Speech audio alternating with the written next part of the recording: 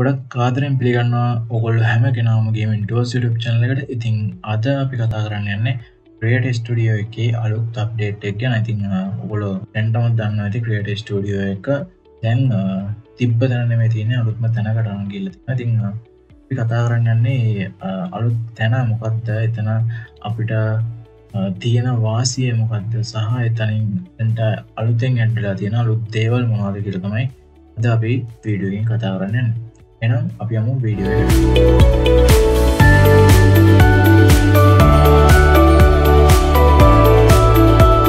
මුලින්ම ඔයගොල්ලෝ පරණ ක්‍රියේටිව් ස්ටුඩියෝ එකට මෙන්න මේ විදිහට ගියාට පස්සේ ඔයගොල්ලන්ව කෙලින්ම දැන් යන්නේ කෙලින්ම අලුත් ක්‍රියේටිව් ස්ටුඩියෝ එකට මෙටා බිස්නස් ස්වීට් කියන එක තමයි ඔයගොල්ලන්ව රීඩිරෙක්ට් වෙන්නේ. ඉතින් පරණ ක්‍රියේටිව් ස්ටුඩියෝ එකට ගියොත් ඔයගොල්ලන්ට එතනින් පෙන්නනවා එතන තියෙන සේරම කන්ටෙන්ට් ඒගොල්ලන්ගේ තියෙන ඔප්ෂන් සේරම මූව් කරලා තියෙනවා කියලා. මෙන්න මේ අලුත් මෙටා බිස්නස් ස්වීට් කියන එකට ඒගොල්ලන්ගේ හැම දෙයක්ම මෙතනින් ඔයාලට බලන්න පුළුවන්. හැබැයි මේ මෙටා බිස්නස් ස්වීට් කියන එක කලිනුත් තිබ්බා. හැබැයි මේක තරම යූස් උනේ නැහැ. මොකද ක්‍රියේටිව් ස්ටුඩියෝ එක තමයි ගොඩක් දුරට යූස් උනේ පේජ් මැනේජ් කරන්න. ඉතින් ඒ දේවල් බිස්නස් ස්වීට් එක ඇතුළත් කරගන්න පුළුවන්කමක් තිබ්බට මේක එච්චර ජනප්‍රිය වුණේ නැහැ. ඉතින් දැන් ඒ හැමදේම අරන් ඇවිල්ලා තිනවා මෙටා බිස්නස් ස්වීට් කියන තැනට.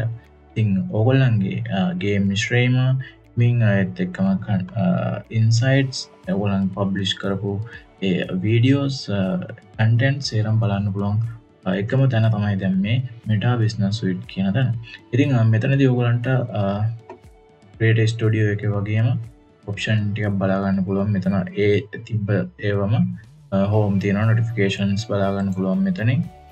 ඒත් එක්කම ප්ලෑන් එකක් තියෙනවා. ඔයගොල්ලන්ට ඔයගොල්ලන්ගේ ප්ලෑන් එකෙන් බලා ගන්න පුළුවන් ඔයගොල්ලෝ දැනට කන්ටෙන්ට්ස් මොනවද දාලා තියෙන්නේ, කවද්ද දාලා දෙන්නේ, ඒ වෙලාවේ හැමදේම මේකෙන් බලා ගන්න පුළුවන්. ඒත් එක්කම කන්ටෙන්ට් රෝල් එකට පස්සේ ඔයගොල්ලෝ දැනට මේ වෙනකන් අප්ලෝඩ් කරලා තියෙන වීඩියෝස්, ක්ලිප්ස්, ස්ටෝරීස්, රීල්ස් ඒ හැම දේම බලාගන්න පුළුවන් මෙන්න මෙතනදී.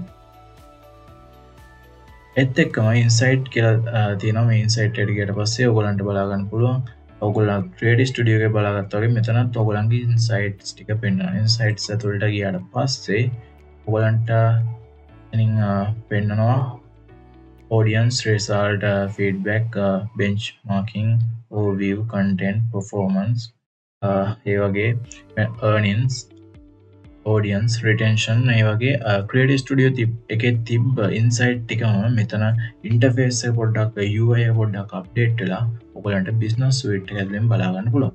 ඒත් එක්කම ඔයගොල්ලෝ මෙතනින් chat එකට යන්න පුළුවන්. මෙතන inbox chat එකට. ඒත් එක්ක monetization වලට යන්න පුළුවන්. monetization වලට ගියාට පස්සේ ඔයාලට අර ක්‍රියේටිව් ස්ටුඩියෝ එකේ තිබ්බ monetization tools ටික මෙතනත් ඒ විදිහටම ඒත් ඉන්ටර්ෆේස් එක ටික වෙනස් විදිහට මෙතනදී ඔයගලන්ට බලා ගන්න පුළුවන්. ඒත් එක්කම ඔයගලන්ට මෙතන අලුත් දෙයක් තියෙනවා. ඒ තමයි ads.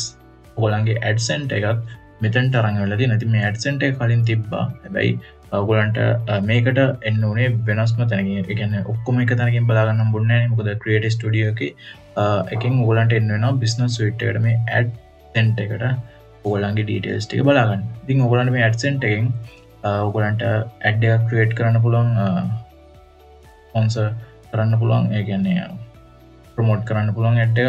ඒ වගේම ක්‍රියේට් කරපු ad ටික බලා ගන්න පුළුවන් මෙතනින්. ඒ වගේ දේවල් ටිකක් තියෙනවා. ඒත් එක්කම මේ all tools වලට ගියාට පස්සේ ඔයගලන්ට මේකේ තියෙන tools ඔක්කොම ටික බලා ගන්න පුළුවන්. business feed එක, ඊපස්සේ account quality එක, billing මොනවාරි ඔයා ads වලට ගෙවනවා නම් ඒ දේවල්, ඊට පස්සේ business apps, ඊට පස්සේ page එකේ settings වලට මෙතනින් යන්න පුළුවන්. payout ඔයගලන්ගේ payout details ටික බලා ගන්න පුළුවන් මෙතනින්. page එකට යන්න පුළුවන් මෙතනින්.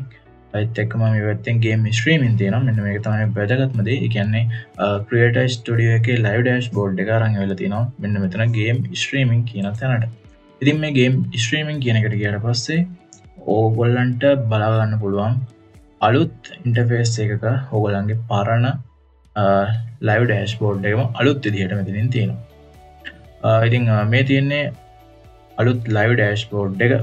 ඉතින් මෙතනින් පල්ලෙන් අර ඔයගොල්ලන් පැත්තෙන් තමයි ඉස්සෙල්ලා තිබ්බේ expire වෙන live stream. ඊට පස්සේ සේව් කරපුවා ඩිස්මිස් ඒ දේවල් තිබ්බේ පැත්තෙන් සයිඩ් එකේ මෙන්න මෙතනින් දැන් ඔයගලන්ට එකම තැනකින් මේන් විදිහට බලා ගන්න පුළුවන් ස්ට්‍රීම්ස් කරපුවා. ඒත් එක්කම මේ ඩීටේල්ස් ඔයාගේ ක්‍රියේටර් ප්‍රොෆයිල් එක ඊට පස්සේ අන්තිමටම දාපු ස්ට්‍රීම් එක ඒ වගේ ලයිව් ඩෑෂ්බෝඩ් එකේ තිබ්බ ඩීටේල්ස් ඒ විදිහටම මෙතනත් බලා ගන්න පුළුවන්. රිසෝස් සබ් එක මතක ඇති.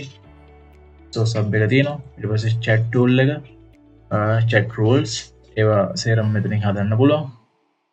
moderation වගේ ඉන්න community managers ලා ඊට පස්සේ moderation settings මෙතනින් බලා ගන්න පුළුවන්. ඊට පස්සේ ඔයාගේ live streaming වල create කරපු clips ඒ ටිකත් මෙතනින් බලා ගන්න පුළුවන්. ඊට පස්සේ ඔයගොල්ලෝ ඔලුතෙන් live stream එකක් දානවා නම් මෙන්න මෙතන තියෙනවා setup live stream කියලා උඩම නිල් පාට බටන් එකක් තියෙනවා. එතනින් ගියාට පස්සේ ඔයාට live producer කියන තැනට යන්න පුළුවන්. පරණ විදියටම ඔයාගේ live එකක් start කරද්දී ඔයාගේ පෙන්නපු දේවල් මෙතනක් තියෙනවා. ඒක ඇතුළට ගියාම ඔයාට live stream එකක් setup කරන්න පුළුවන් පරණ විදියට. මොබයිල් ස්ට්‍රීමින් කරන හින්දා මමත් මෙතනට යන්නේ ෆස්ට් ටයිම්. ඔයගොල්ලොත් එක්ක මේ යන ටයිම් එක මම හිතනවා මෙතනත් ඉන්ටර්ෆේස් එක වෙනසක් වෙලා නැතුව ඇති කියලා.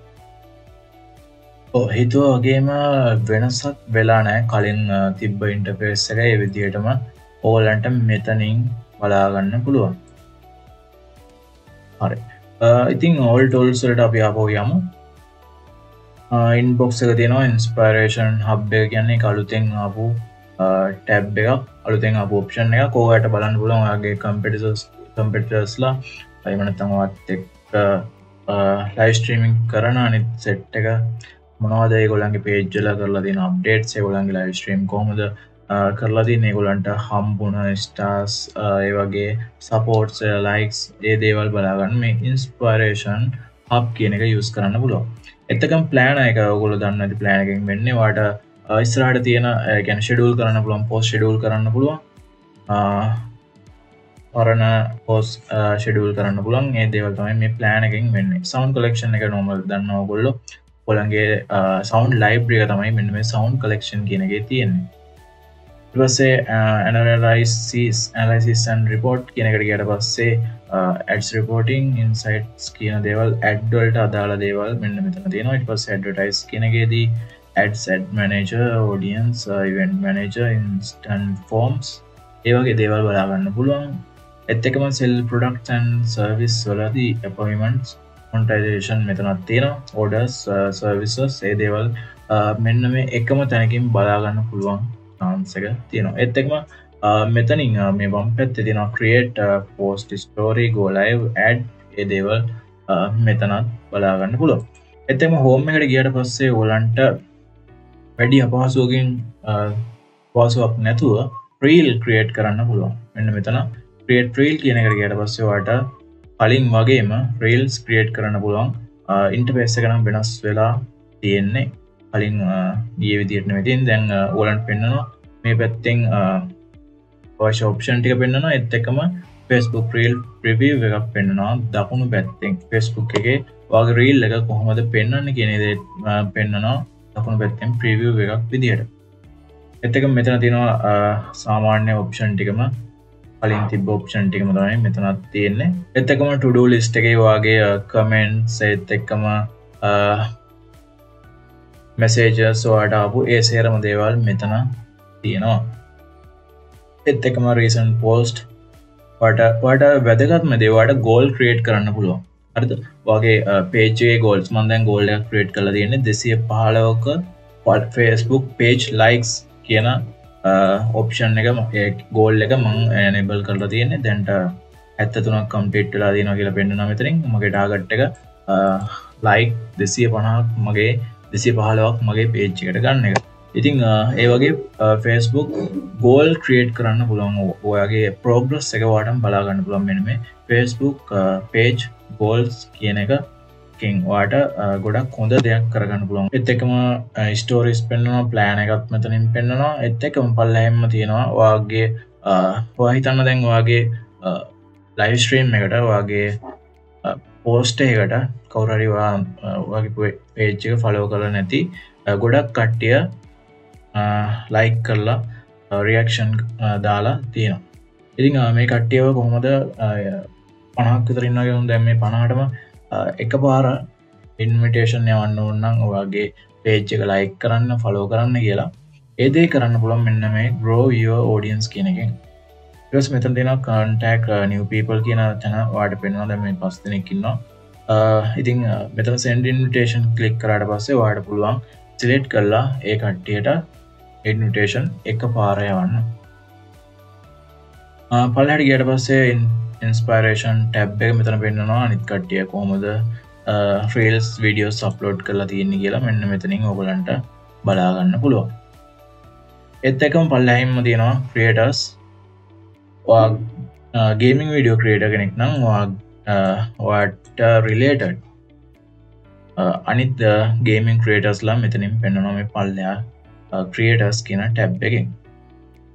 ඉතින් ඔය ටික තමයි ඉතින් අලුතෙන්ම Facebook එකේ වෙච්ච අප්ඩේට් එක. අලුත්ම ෆීචර් අප්ඩේට් එකක් කියලා කියන්න පුළුවන්. මොකද සම්පූර්ණයෙන්ම ලොකු පෙරලියක් කරලා තියෙනවා Facebook එක. ඒගොල්ලන්ගේ ක්‍රියේටිව් ස්ටුඩියෝ එක අරන් ගිහලා Meta Business Suite.